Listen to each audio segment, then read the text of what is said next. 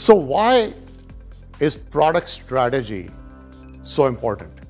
Why is it that you should be taking this course? Iconic technology companies, when we think about Apple, you can point to half a dozen products that really drove the growth of these companies.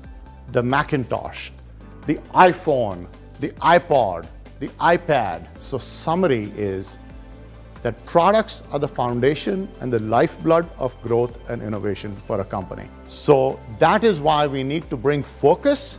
We need to centralize the ownership and the responsibility for products in your company, in an organization, and with a strategy that is focused on products.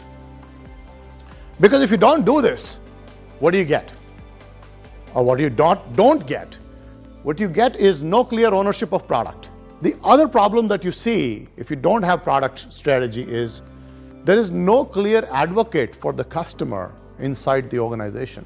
Who's going to represent the customer? Who's going to advocate for the customer? Who's going to say, but what would the customer think?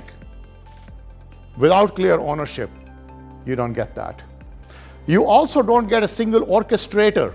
What the customer gets if you have clear orchestration is a consistent and a seamless and a delightful product experience.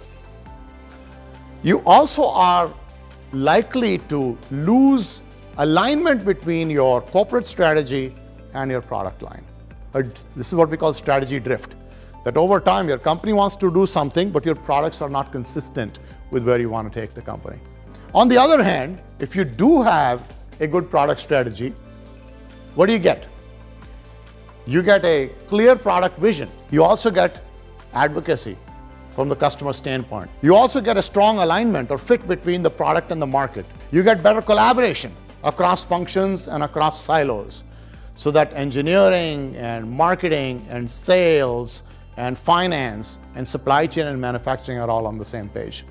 And if you do all this well, what you're going to do or what you're going to get is growth and innovation. So the next question is, who needs product strategy?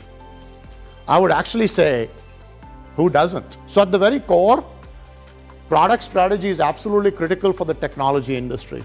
The second layer is industrial companies, B2B companies. I was mentioning DuPont, but if you think about GE, if you think about Siemens, if you think about, large industrial companies, John Deere, Caterpillar, they also need product strategy. The third layer of the onion is companies that you won't think of as technology companies, but they're still technology intensive companies. You'd be surprised at how many thousands of software professionals there are at Allstate Insurance. Allstate is a technology company. It happens to be in the insurance business. So is JP Morgan Chase as a bank, but they're really a financial technology company. I hope you now understand why this course is relevant for a very wide variety of business professionals.